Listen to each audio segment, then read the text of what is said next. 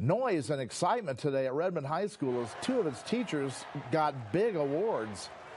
What started as a high-energy pep rally turned into something different, as one of its teachers was surprised with the award for Regional Teacher of the Year.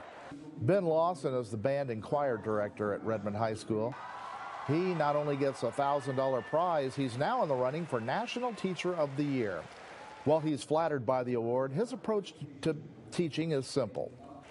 You just take care of the kids and make them feel cared for and loved and have a safe place to be. And when they feel that way, they'll give their heart to you and work their butts off, and that way everything works out great and you don't have to fight with them. You just work together, care for the kids. But that was not all. As I mentioned, there were two teachers honored. Lance Hill also got a prestigious award. Hill was given an honorary American FFA degree, the highest national honor the FFA gives out. Hill's a Redmond High alumnus, so returning to teach there has been rewarding for him. It's an honor to be recognized by not just peers, but by students that you have the opportunity to mentor and teach, inspire, and I think that's a big part of it for me.